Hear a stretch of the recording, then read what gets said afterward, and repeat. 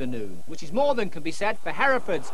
They had Gareth Davies sent off for a professional foul after only 10 minutes, and it was downhill all the way after that. Confusion, chaos, call it what you will, reigned in the Hereford defence. Alan Judge nearly gave away a goal, but in the long run, he was the hero. He played a blinder and saved Hereford from a hammering.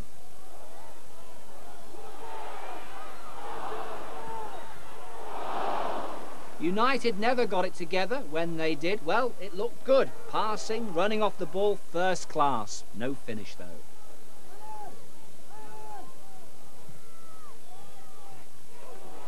Same could be said of Colchester. They missed a few sitters. And strangely enough, the one that did go in, the winner from Dickens, was a bit of a fluke.